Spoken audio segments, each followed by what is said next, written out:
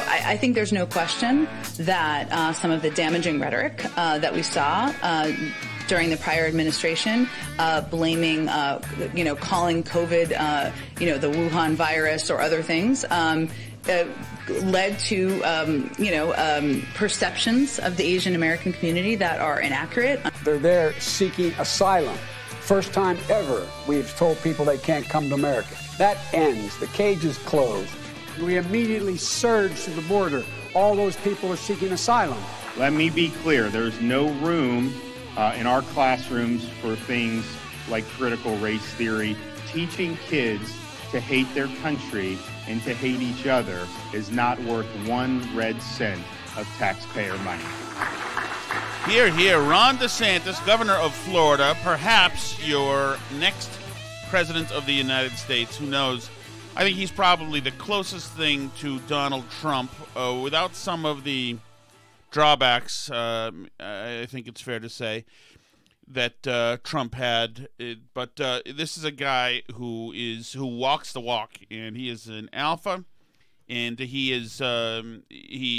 has incredible resolve, and he takes a beating from the press, and he just keeps on ticking.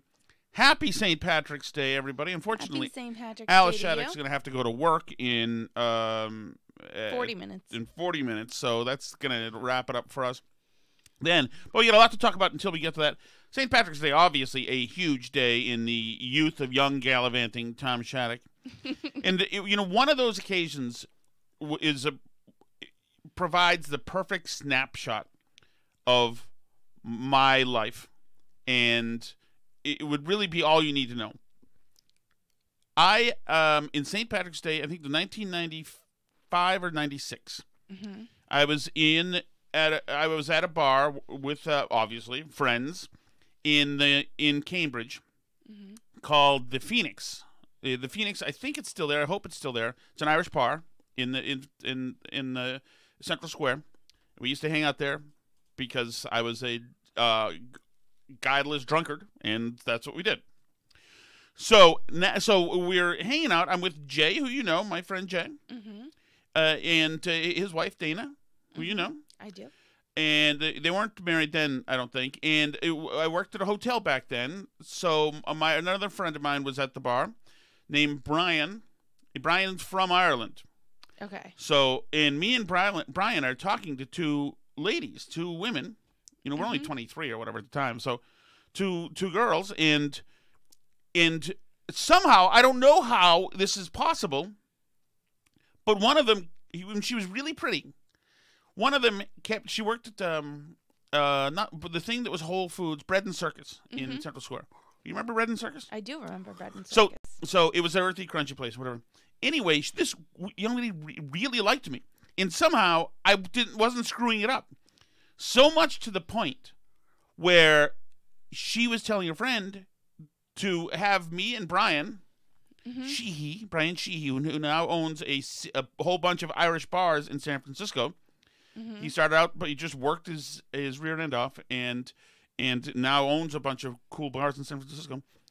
Sheehy and I, we're in. These girls like us, and this is a marvelously turning out to be a marvelously successful St. Patty's Day. Okay. So they say they want us to come back. Me and Sheehy to come back to their place, which was near Tufts, actually. Okay. In Somerville. And I made the decision that night, and this is very Tom Shattuck, because I am an idiot. I figured, I'd rather hang out with my friend Jay and go get nachos from 7-Eleven than go with them home. And maybe I'll find her again someday. So instead of going back to their place with them, for God knows what, but probably something better than nachos, I don't know. I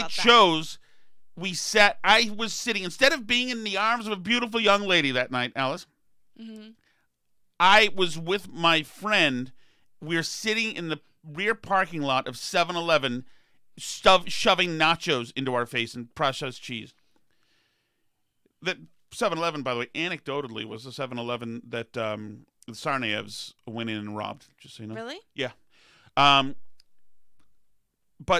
there's your snapshot of the snap, forward-thinking, very logical decision-making of Tom Shattuck in my 20s.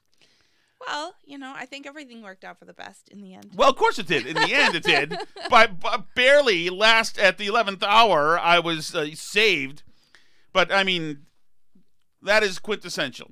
There is dishonor in sitting on the ground of the parking lot. I remember it, sitting on the little thing in the end of the parking lot, just eating nachos. And now, since I'm still 23 emotionally, mentally, I'm actually hungry for those nachos now. Mm-hmm. So I want to apologize for being this person, Alice. And, I hope on your next go-round you choose wiselier. All right, let's get right to it. We got a whole bunch of stuff. I've burned through a bunch of stuff. Obviously, everybody in the country is talking about this murder, this mass murder of these women, most of them Asian, 6 out of 8, I think, Asian. This loser, incel, sicko, weirdo, just POS. Yeah, one might have been a man, too. Oh, okay. Was just incidental to the whole thing. Went in there and went into a couple of massage parlors. Three massage parlors around Atlanta, Georgia, and then apparently when he was arrested, he was on his way to Florida I've heard conflicting things. It's sort of hard with this stuff because it's all developing so fast, so some of the information might not be accurate, as soon as you say it, but he was apparently on his way to Florida to either shoot up more massage parlors or possibly, I heard, like a pornography company in Florida, maybe. But anyway, he's apparently like this hardcore religious Baptist guy, and his dad's a preacher, and he was upset about his sex addiction that he struggled with, and so he went and shut up these massage parlors and killed 8 people. 6 of them Asian women, and I think one white woman and one other man that I'm not sure his race, but I don't know.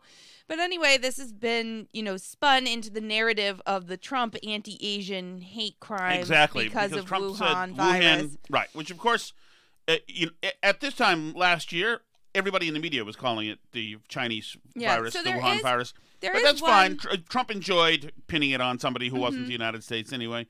There is one witness who apparently said, there's like one news source, a Korean language news source apparently reporting that one witness said he shouted he was going to kill all the Asians when he did this. So, I mean, I don't know. Anything's possible. And like I said to you earlier, what you're going to see the left do here with the narrative, and I've already seen some people saying it, is that even if it wasn't motivated by anti-Asian hatred, the fact that it was this like anti-sex worker hatred is also related to the Asianness of the women, because Western culture hypersexualizes Asian women and views them as... This has absolutely been completely and totally made into a hate crime and expected fallout from our culture, which of course is guilty of all sorts of various forms of racism and bigotry, and of course, there's nobody. The person who holds the heavyweight championship belt of all racism is Trump. So everything has to go back to Trump. And Jen Psaki, of course, because in the spirit of unity, is happy to divide the country more. In the Oval Office, he didn't want to make a connection on the motivation of the shooter in Atlanta. But to broaden it out, why does the president think attacks on Asian Americans are increasing in this country? Why does he think that's happening? Well, he wanted to be very clear because there's an ongoing FBI investigation, right? And he didn't want to attribute motive. There are law enforcement authorities who do that, and it's important to note when the investigation is concluded or not. So that was a bar he was working to respect there. I think there's no question that some of the damaging rhetoric that we saw during the prior administration, blaming, calling COVID, the Wuhan virus or other things, led to, perceptions of the Asian American community that are inaccurate, unfair. What a complete indictment of the American people. Yeah. Can you imagine that? Like, we all know that the virus was from Wuhan. That's not a hate crime. It's not a racist thing. And I've been reading the New York Times article, and I just read a Vox article. It also said Trump's racist rhetoric about the virus, because he called it the China virus. How is that racist, by the way? Isn't that geographic? You would think so. We're calling the variants the South Africa variant and the British We're variant. allowed to name countries and continents. That's still okay. You know? I think so. That's what I've heard. Have raised, threatening, has elevated threats against Asian Americans, and we're seeing that around the country. That's why even before the horrific events of last night, he felt it was important to raise this issue, elevate it during his first primetime address, why he signed the executive order earlier in his presidency, and he will continue to look for ways to elevate and talk about this issue. Yeah, I mean, this, of course, are trying to be purposely divisive because they're cynical politicians, and this administration is as cynical as it gets. We've already seen this. But they're also doing a disservice to Asian Americans who are getting beat on, many of whom are in viral videos getting clocked in the streets because they're not being truthful about what's going on. In some of the more high-profile cases that we have seen here, the characteristics of the perpetrators are not being talked about in the name of the reckoning, or in the name of the national reckoning we have to have. And even, it's interesting, there aren't even, I couldn't even find articles that dare to go near it.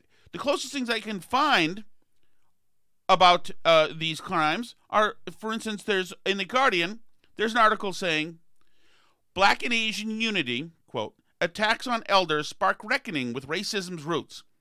So they go right past the actual acts that are happening, some of these high-profile acts, to the fact that those leaders in the community, Asian and Black leaders, are trying to get together to make sure this doesn't perpetuate racism, especially at a time when young Black men are already being victimized. So we're stepping carefully over the detail to a secondary concern that will not go to remedy the actual crime in what we have happening here. Right. And there's just such a lack of curiosity, right? That they're not even interested in what the details of the crimes are and finding out what motivated the crime and what happened and why, which you would think you would need to do in order to solve whatever underlying problem is causing the crime. But they don't feel that they need to do that because they already know it's the evil thoughts in Trump's heart are somehow spiritually influencing people all across America to attack Asians. That's in their imagined worldview, what's happening. That the influencing evil people in anti-Asian ultra blue states, people of a demographic who did not vote for Trump, and wouldn't likely to be influenced by him. And most of the spike in anti-Asian violence did occur. It's primarily driven by LA and New York, the anti-Asian violence. So that was one statistic that I was able to tease out of some of the craziness. But yeah, there's been an 150% increase in anti-Asian violence, according to NBC News. And most of that is driven by New York and LA, which, as you say, are not places that are likely to be influenced by Trump. But again, we get back to this critical theory idea about racism, that people have these deep, unknown even to them biases that are influenced by words and things that people say and impressions that they have, and that causes physical things. And so they don't bother to look for, actual causes in the community of what's going on. Why? I mean, and crime has spiked everywhere in urban areas over the past year or so. It's been a crazy spike in crime. So is this part of the same phenomenon? We won't know because we're not interested in actually analyzing what's going on. We just need to find a way to blame Trump's deep interior racism for somehow, some guy in LA punching an Asian person. It makes no sense whatsoever, but it's just pure feeding into a narrative. And now we're seeing them do the same thing with this crazy person who can't deal with his own problems and decided to go kill a bunch of women because he's sexually frustrated or whatever his problem is. But, it's anything to feed the narrative. So we're not interested in finding out, why he did it or what played into it, what went wrong in the system I lived a lie. That he did this to these women, mostly women, I believe. Right. But in this, yes, and this is far more egregious than shoving somebody in the street. Although at least one of those people died. Right. Yes.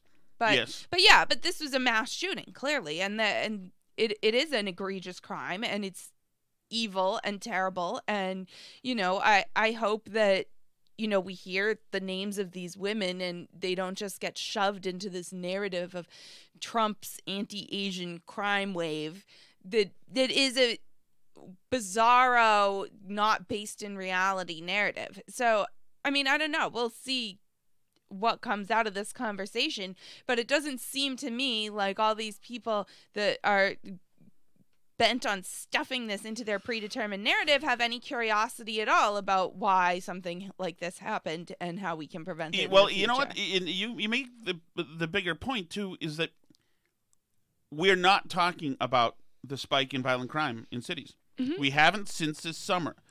It has been almost washed away. The fact that accompanying the Black Lives Matter protests very often were violence in the streets and looting and just violent acts. And I mean, everybody could see them. Right. The CNN had this famous chyron, saying everything's calm now with the explosion. So because it feels too good to have this racial reckoning and there's corporate buy-in and all sorts of the white middle class everywhere is joining the performance. It felt too good to admit at all to that half of this was a very bad and damaging thing this summer. Mm-hmm. So we pretended that there was no threat of COVID while it was happening. Right. We pretended that it was actually in service to battling a public health threat, which was racism. Right. And we didn't acknowledge, we will not acknowledge the spike in crime, the crime that happened then, and the subsequent spike in crimes around black communities, which is unfortunately leading to more victims in these black communities and other communities, as a matter of fact, because cops in some places won't or cannot engage. Some places it is ordained by mayors and civic leaders that they may not engage. Like we talked about the George Floyd autonomous zone. We talked about all the autonomous zones that came about. So it's what bothers me most about it is that we continue to somehow be patting ourselves in the back more about how good how much good we did this year. This last year, this country was terrible last year. Terrible. You're talking about Asians and how they've had it tough historically with the Exclusion Act and the Geary Act and internment camps. Well, yes, exactly. And for a time, Asians had no, just like blacks and other people had no representation in the courts. You were not treated like a person. Mm-hmm. Well, this is not an act of Congress, and this is not an executive order interning people. But what this country did, and what this country, both politically and culturally, sanctioned last year is right up there with some of the most egregious things we've done to races in this country's history. Absolutely. And, in terms of what you said about like the spike in crime and how these protests and this social justice reckoning played into it, the other thing that I wonder if it played into it is also all these lockdowns, both the economic instability for a lot of people that came with the lockdowns, and in addition to that, the psychological isolation and the strain on people. I mean, I know that we've seen an increase in overdose and suicide deaths. Is it possible that that also plays into a rise in violent crime, including anti-Asian crime? I mean, so these things are society-level problems. It's not clear that Trump said Wuhan virus and a bunch of people just went out and attacked Asian people. But crime definitely went up for everybody. I'm seeing the same thing around crime against trans people, right? NBC had this big article, like, huge spike in anti-trans crime, like murders of trans people are up 266% in 2021. Well, that sounds really bad as a top-line number, doesn't it? Mm-hmm. You want to take a wild guess what the number increased from and to? You already told me, so I'll let you just do it. It went from 3 to 11 murders. So that's the 266% increase. And that's an interesting choice of a way to frame this when everybody's seeing an uptick in violent crime. And so they're saying that this wave of anti-trans crime is happening because of these bills that places are putting forward to do trans sports, that it's making everybody, to keep biological males out of girls' sports, that is making people hate trans people, so they're going out and killing them. That's like the idea on that. So it's like hate against trans people is what's causing this. But violent crime's up everywhere, and economic instability is up everywhere. Not everywhere. It's up everywhere in marginalized communities. Right, true. So, upper middle class professionals that can work remotely, they're not economically unstable. Yes, it's not up here. No, all the good people up here who are or in the suburbs who were all for all the protests and pretended to not see the fallout and just said the fallout is they're breaking things that have insurance. These are things, not people. Those people had no skin in the game. Right. And all they did is take Facebook pictures and Instagram and show how good they were, and have their kids, virtue signal to their class and show everybody what a good noble. But they have no skin in the game. They're not going to these neighborhoods that suck now, that are just absolutely being just attacked, assaulted by criminals. They don't have to worry about any of that stuff. That's a TV. That's a segment of the news that they may or may not watch. Right. So, I mean, I don't know. It's very, very sad what happened in Atlanta. I look forward to justice being served to this man that did this, because it's terrible, and to finding out and learning more about what was the cause of this, because I think we all need to take a step back when something like this happens and say, why did this happen? What was this person doing? What was the motivation? Or did we fail in mental health care, or did we fail in doing gun background checks, or what was the breakdown that caused this person to go out and do this somewhere? Right, but we do, and to remedy it, to actually analyze and investigate. That's what needs to be happening. But this crap with Psaki pulling this crap, saying it's Trump, it's ridiculous. They did this with the nightclub in Florida. What was the nightclub? Pulse. The Pulse nightclub was also Trump's fault somehow, because he just was anti-gay somehow, and they blamed him for that. And that wasn't even the. Was that even in the Trump years? He was running for president. Oh, okay. So yes, he created the climate of hate that made people want to kill people. That was not even the shooter's primary target. That was a secondary target. He was going to shoot a shopping center down the street, right? And it looked too hot, so he went to the nightclub. But he was a patron, also possibly. Yes, but nobody cared, right? And he actually had more of a tie to Trump's opponent, right? But fine, but because we're too. Especially in the big coastal cities, we're too concerned with our own tribal battles more than anything else, and nothing matters. Doesn't matter who the player. At that time, the players were the shooter and the people in the nightclub. Over the summer, the players were, the people rioting or protesting versus the cops. It doesn't matter if the players are some psycho with a gun who murders people in the massage parlors. They don't care really about addressing these situations. It's all just tools for the tribal warfare. That's it. Exactly. It's like everybody, whenever something like this happens, everybody holds their breath to find out who the perpetrator is, so they can use it to beat the other side up with it.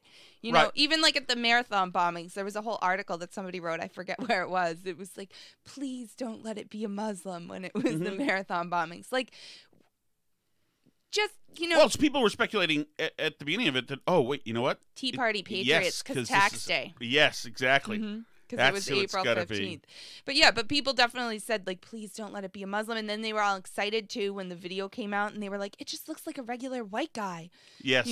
Because they didn't, like, look swarthy. They're from Eastern Europe. And so,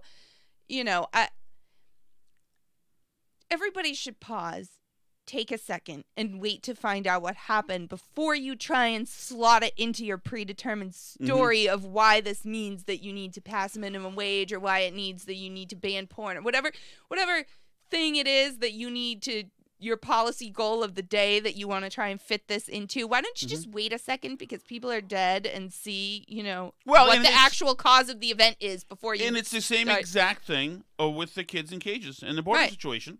And this whole thing, it doesn't matter. They cared so much about kids just a couple of years ago. Right. Now, no, they'll only care about kids now if they can say somehow that it's Trump's policies that causes. But Trump very clearly 2 years ago it signaled to Latinx people Biden signaled what his intentions were. This is him with Jorge Ramos in one of the town hall kind of events. Biden, as a presidential candidate in 2008, you supported the border wall, saying, unlike most Democrats, I voted for 700 miles of fence. This is what you said. Then you served as vice president in an administration that deported 3 million people, the most ever in U.S. history. Did you do anything to prevent those deportations? I mean, you've been asked this question before and refused to answer, so let me try once again. Are you prepared to say tonight that you and President Obama made a mistake about deportations? Why should Latinos trust you? What Latinos should look at is comparing this president to the president we have is outrageous, number one. We didn't lock people up in cages. We didn't separate families. We didn't do all of those things, number one. Number two, by the time this is the president who came along with the DACA program. No one had ever done that before. This is the president who sent legislation to the desk saying he wants to find a pathway for the 11 million undocumented in the United States of America. This is the president who's done a great deal. So I'm proud to have served with him. What I would do as president is several more things because things have changed. I would, in fact, make sure that we immediately surge to the border. All those people are seeking asylum. They deserve to be heard. That's who we are. We're a nation that says... I'm sorry. Say it again, Candy. I would have them immediately surge to the border when I'm president. Surge to the border, Biden says. If you want to flee and you're fleeing oppression, you should come. Come on up, he says. Oh, my goodness. They're there seeking asylum. First time ever we've told people they can't come to America. That ends. The cage is closed. We immediately surge to the border. All those people are seeking asylum. They deserve to be heard. That's who we are. We're a nation that says if you want to flee and you're fleeing oppression, you should come. And those who come seeking asylum, we should immediately have the capacity to absorb them, keep them safe until they can be heard. There we go. Come on up. Come on in. We're open. Print T-shirts if you'd like to, which many of them have, if you've seen any of the clips. Right. This administration absolutely barfed all over itself when it came to handling this crisis. It was remarkable. Trump had made a deal. This situation was stabilized. Trump had made a deal. The Mexican military was sweeping large areas of the border, guarding the border from the south, making sure that there wouldn't be incursions from the south into the United States. It's a deal we had with them. That's not even to talk about when we were turning people away, deporting people who were trying to get in, and having people wait in Mexico while it was all adjudicated. Right. Biden came and he smashed this thing. He smashed this very solid piece of policy for the celebratory photo op. He just smashed it into bits. We had a sound policy after a lot of pain.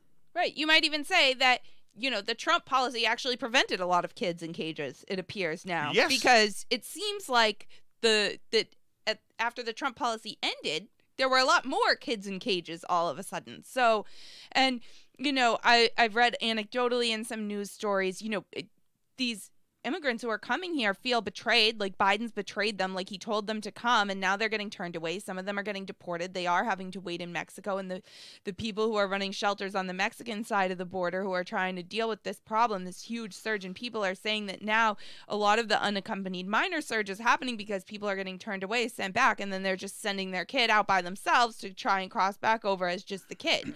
Great situation. So, because they're hearing the Biden people say, well, we're not separating families, but when minors come on their own, then they can just stay.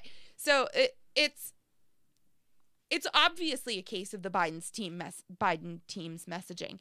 Clearly, you can't say that this was happening under Trump because, although obviously we were processing people at the border under Trump, the scale has increased enormously. That's why they're having to open new facilities. That's why they had to dump all the COVID guidelines for social distancing, and then now they're running them all at more than full capacity.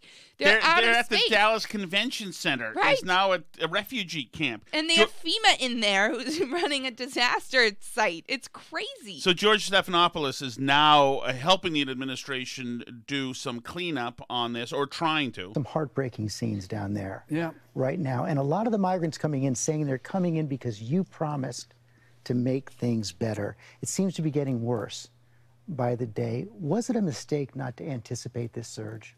Well, first of all, there was a surge the last 2 years, in 19 and 20, there was a surge as well. This one might be worse. No, well, it could be, but here's the deal. We're sending back people to, first of all, the idea that Joe Biden said come, because I heard the other day that they're coming because they know I'm a nice guy and I won't do They're what Trump saying did. this. Yeah. Well, here's the deal. They're not. The adults are being sent back. Hold on. Once again, hold on, Joe. Once again, this is Joe Biden. They're there seeking asylum. First time ever we've told people they can't come to America. That ends. The cage is closed. We immediately surge to the border. All those people are seeking asylum. They deserve to be heard. That's who we are. We're a nation that says if you want to flee and you're fleeing oppression, you should come. And those who come seeking asylum, we should immediately have the capacity to absorb them, keep them safe until they can be heard. Okay, so take it away, Joe. Number one. That's number one. No, number two, what do you do with an unaccompanied child that comes to the border? Do you repeat what Trump did? You don't invite them, I would say. Stop attracting them to start. Stop telling people, oh, if you just drop your kid off at the border, they'll get free health care and free school while you figure out how to come. Right, and that it's getting better and better. Right. And that you're not going to have ICE asking questions now. Do you repeat what Trump did? Take them from their mothers, move them away, hold them in cells, etc.? We're not doing that. So what we're doing it's happening right now. Brought in HHS and also brought in FEMA to provide for enough safe facilities for them to not to get out of the control of the Border Patrol, which are not designed to hold people for long periods of time, particularly children. Get them out of those facilities. And can you imagine if he just took responsibility? What that would sound like? How odd that would sound? Yeah. And like refreshing. This guy is just as cynical as they come. Just as cynical as they come. To them come with a phone number that they have someone in the country. So what we're doing is we're putting together an entire organizational structure so that within 7 days they're able to get in the phone, contact that number, find out whether there is a mother or a father, whether it is safe, whether it is a secure circumstance to get the child to that adult. How do you cut through the red tape and make sure those kids get to a contact as quickly as possible? Our reporters on the scene are saying they're seeing total mayhem there right now. Well, what you have to do is you have to try to get control of the mess that was inherited. Yeah. Things were stable on January 20th. Shortly thereafter, they were not stable. The way to get control of the mess that was inherited. I mean, look, here's what the plan is. You may remember when we had this unaccompanied children of the border when Barack was president. He called me back. I was in Turkey and said, you got to take care of this. And I was able to get a bipartisan bill passed for almost $800 billion to go to the root cause of why people are leaving. Why are they leaving El Salvador, Guatemala, and Honduras? Because they're in terrible circumstances, either because of natural disasters and hurricanes, gangs, or violence. They're trying to escape. And that's why they're coming. So what I did, I spent close to 100 hours with the leaders of those three countries and the UN, making sure that what we would do, for example, in one of whatever you did didn't take for that long a period of so time, why are Joe. they coming now, Joe? Major cities down there, they said the crime rate's terrible. That's why people are leaving this particular city. But we have no street lights. This is why you don't trust government to handle a coronavirus. These are incompetent bureaucrats. He actually probably believes he's doing a good job. We're doing committees. We're going to bring in more UN people. We've got FEMA. We've got, I mean, we're doing all sorts of wheel spinning. We're going to have more blue ribbon panels. There'll be some reports. we'll spend another $800 million and go sit by, put streetlights in random South American cities. Yes, and have lunch with the Ecuadorian consulate members at the White House. We'll have them in. It's like, this is just BS, bureaucratic BS. None of this is pragmatic. This is all after the fact treatment. None of this will stem the tide of migrants, especially when you invite them in and insist they come in and insist that they surge in. And the government said, give us the money. I said, I'm not going to give you the money, but I tell you what, show me what you need. I'll get contractors down there. We'll put in the street lights for you because there's a lot of corruption down there. And guess what? Violence came down. It's going to take some time, though, to get those policies in place again. You know what? With these kids complaining about being treated horribly, not being able to see the sun in 2 days or more, not being adequately taken care of down there, to have him wax on about his streetlight initiative and pat himself on the back doesn't give you faith that this is going to be resolved. Yeah. Especially since they're still not being firm. Right, exactly. And, where's the accountability for something like that? We just have to take you at your word that if we install streetlights in South American countries, that magically people will stop showing up at the border? Well, hopefully, but, you can't really claw that back if it turns out it doesn't work out that way. Do you have to say quite clearly, don't come? Yes. I can say quite clearly, don't come. And what we're in the process of getting set up, and it's not going to take a whole long time, is to be able to... He shuffled past that one quickly. I can say it, but at the same time, he is so afraid of the hard left on this. He is so afraid of the amnesty, folks, that he doesn't want to say don't come. He doesn't mean don't come. He said the words, he embedded them in his explanation, but weave them immediately into something else, something, another carrot rather than the stick. This guy is still, by this interview, he is still saying come. Apply for asylum in place. So don't leave your town or city or community. We're going to make sure we have facilities in those cities and towns run by DHS. I like this. So we'll bring America to you. So you won't come here. Yeah, we'll set up the application center in your hometown. We'll come to you. Put an Apple store in there. You think you got lights now? We'll have many more lights. We'll create a little America where you live so that we politically can survive this. So access with HHS, the Health and Human Services, to say you can apply for asylum from where you are right now. Make your case. We'll have people there to determine whether or not you are able to meet the requirements. Joe, they don't want to be where they are now. That's why they're moving from where they are now to the United States. Because there's a whole bunch of stuff here. We're going to give you the choice. You can just do it from where you are now and not get all the goodies when you come to the United States. Or... Pepper is next to me. Sorry. Hi, Pepper's tail. But it's interesting.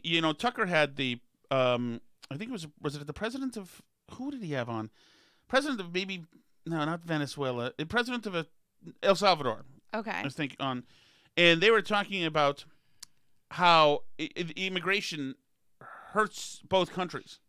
This, it hurts them because they're losing a lot of talented people out of the workforce. Right. Who are going north, and they're getting remittances from them. Mm-hmm. Once they they're sending money back, but it's a net loss for them. Right. And then it was a good, I should have grabbed it. Maybe I'll grab it for later. The guy was an interesting guy. He seemed about 26 years old, too. You qualify for asylum. That's the best way to do this. In addition to that, we also change the circumstances on the ground in those communities. You're going to diminish the reason why people want to leave in the first place. It's not like someone sitting in Guadalajara right now in Mexico, which is not the biggest problem right now, and saying, I got a great idea. Let's sell everything we have, give it to a coyote, give them our kids, take them across the border, leave them in the desert where they don't speak the language. Won't that be fun? That's not why people come. They come because their circumstances are so bad. Now, some coyotes exist now. Oh, yeah, Trump remember? mentioned that last year, and he was talking about the actual canine. Trump literally thinks coyotes carry children across the border. Come because they want a better opportunity for economic reasons. They don't qualify. And so in the meantime, what we should be doing is making sure we provide beds for these children. By the way, over 50%. Well, then provide beds for the children. Right. That's what we should be doing. Well, do you know somebody in power? Of the children coming are ages 16 and 17. 16 and 17, they're not, most of them are not little babies. 1% are young kids. And so what we're doing now, so feel less bad.